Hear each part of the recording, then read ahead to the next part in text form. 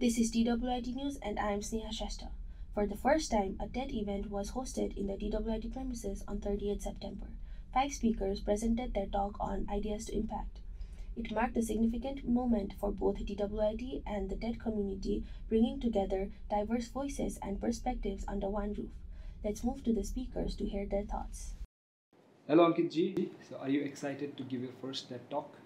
Of course, I really think that this will be a very good platform for me to share my life journey. So all the different places I've been and how I transitioned through different career pathways and all that. So yeah, I think this will be a very interesting one. Any particular journey that you would like to share right now? I started my professional career as a journalist. So you guys are in the comms, so it's really good to see young bunch of people, working what I did earlier. So I started with the Kathmandu Post. I was a crime reporter there. I was 19 back then, and then I switched into development sector. Started doing research and monitoring and evaluation of different projects. At the same time, I was also doing music, and again, last year I published a book in the UK. So the book is called Sherpa.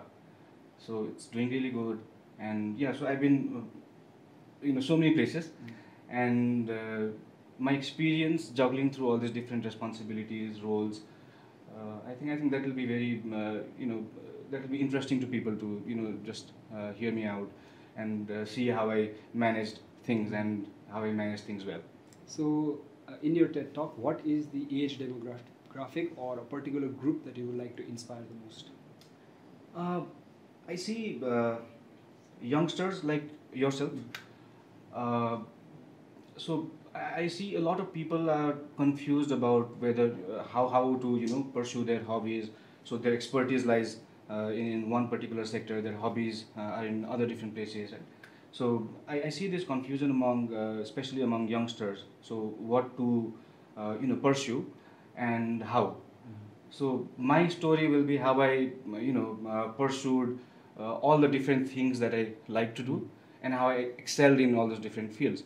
So I think that will be the main core of my TED talk. And having said that, so it's all about inspiring the youngsters. That's really great thought. So finally, I would like to ask, the theme for this year's TED Talk, TEDx DWIT is from ideas to impact. Right? So any sort of impact that you would like to put on your own field of interest? Yeah. So like I said just now, so I have published a book. I do a lot of music.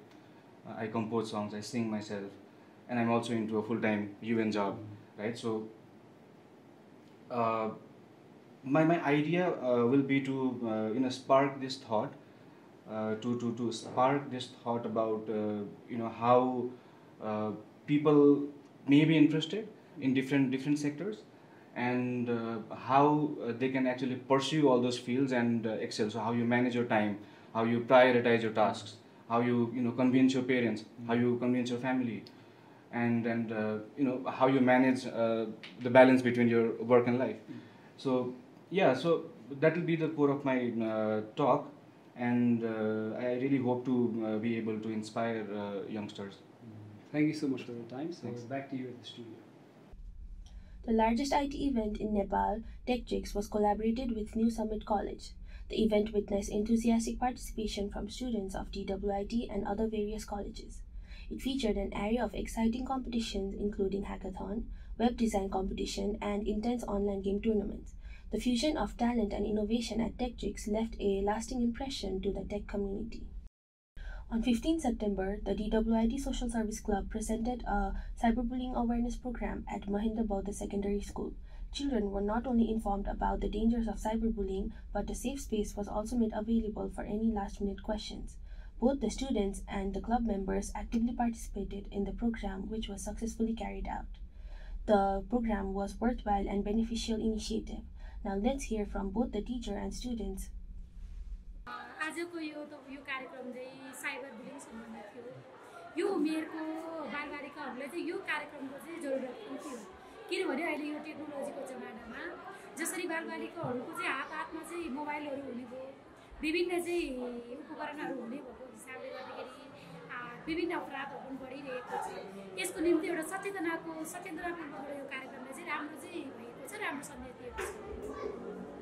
आजको programme चाहिँ मलाई एकदमै राम्रो लाग्यो किनभने उहाँहरूले धेरै मिहिनेत गरेर यहाँसम्म आउनु भएको छ अनि यो हाम्रो एजमा यस्तो कुराको जानकारी पाउनु भनेको धेरै राम्रो किनभने यसले सानैदेखि हामीलाई ठुलोसम्म धेरै सहयोग गर्छ। त्यसको लागि thank you. Let's hear from Adhit Upadhyaya for more college events. The weekly Dear Talk session were held by Dear Express Club, which certainly kept them very busy. They also hosted a Shrestha session as the informal event of the month. The members of DSS and DWIT news team actively participated in the informative session given by Ms. Upadhyaya, which covered the topic including reporting techniques, media ethics, presentation skills, and interactive workshop. The Hiking Club and DWIT Literature Club collaborated to organize one-day hike to Bundol. The main objective of the hike was to give a literary twist to the adventure. DWIT Developers Committee organized a weekend front-end frenzy program where Tej Agrawal eventually won the competition, showcasing a mastery of front-end development. Back to you, Sneha. Amazon's Alexa advances with generative AI for natural, context-aware conversations shaping the future of smart homes and healthcare. Initially, Alexa's capabilities were relatively basic, primarily focused on tasks like setting reminders and playing music. Its evolution continues as it strives for more human-like interaction through generative AI, promising an exciting future of seamless communication with our devices. It signals a future of empathetic technology enhancing user-machine interaction. Less than 2 weeks after successful unmanned moon landing, India launches its debut Sun mission. The Aditya L1 spacecraft, launched from Sriharikota Space Center, aims to study the Sun from a unique position 1.5 million kilometers away, known as L1, offering a continuous view of the Sun. The EU's policy for common charging standard extended to devices up to 100 watts aligns seamlessly with Apple's new iPhone 15. Together, they aim to cut e-waste from broken charging cables. EU's widespread charging standard adoption aims to simplify lives and reduce e-waste, a significant step towards a greener tech future. Let's hear some opinions on this topic. In older iPhones, lightning cable were used, but in latest iPhone, USB Type-C is installed. It is more durable than lightning cable as it is more convenient, and almost every device use Type-C, so it become environment friendly and durable. So I have a quite different opinion on this. I mean, you know, the main speciality of the iPhone was their charger and the charger that they provide, you know, the wire that they provide, and that was quite different from other Android phones. So that was the main speciality. And from this edition of the iPhone 15, they have removed the charger. So I think that removes the speciality that the iPhone had. That was that was quite different from other Android phones. So I think I'm quite against the USB-C port that they have introduced in iPhone 15. For more world news, let's move on to Adhit. Subhash Chandra Nengwang, a former speaker and vice chair of UML, passed away. He was an excellent figure for Nepalese politics. Teachers protest against the school education bill, causing traffic blockage all around Kathmandu Valley.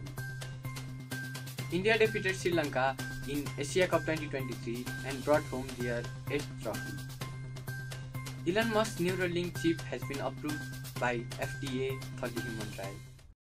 That's it for the bulletin. Stay tuned for more.